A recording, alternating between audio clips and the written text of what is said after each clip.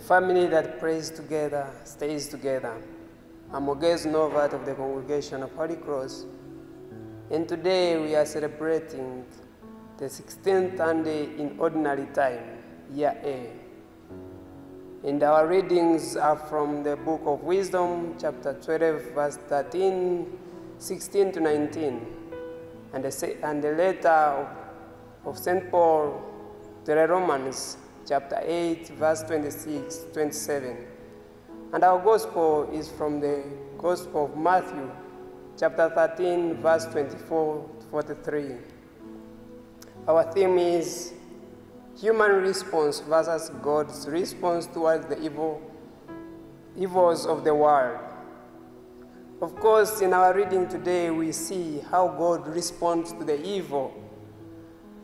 The weed that grows together with the wheat, God gives it a chance when the servant requests him, can we uproot it? But of course, God wants it to grow along with the weed, knowing that it is given the time of change, the time to reflect on its own and see how it can be transformed. Likewise, we Christians, we are invited to look at how God responds to these evils of the world. The works of evil, as we have already seen, they can grow with us, they endure with us in this world, but we are requested to be patient, to be tolerant towards each other. Of course, God at the end can judge and see what he can do with these weeds. And as we have seen in the first reading, God uses his power to save, not to punish. How many times and how do we use our power, we as Christians, when it comes to punishment and rewards? Do we use our power to punish or to reward?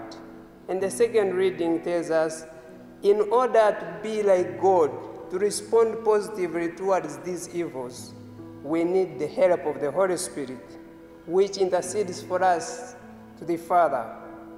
And at the end, God will destroy this evil. He does not tolerate it to the end, but he gives it a chance to repent, to change its ways, as we see the mustard seed, the smallest of all, but at the end it becomes the security for the birds and become the good and massive tree.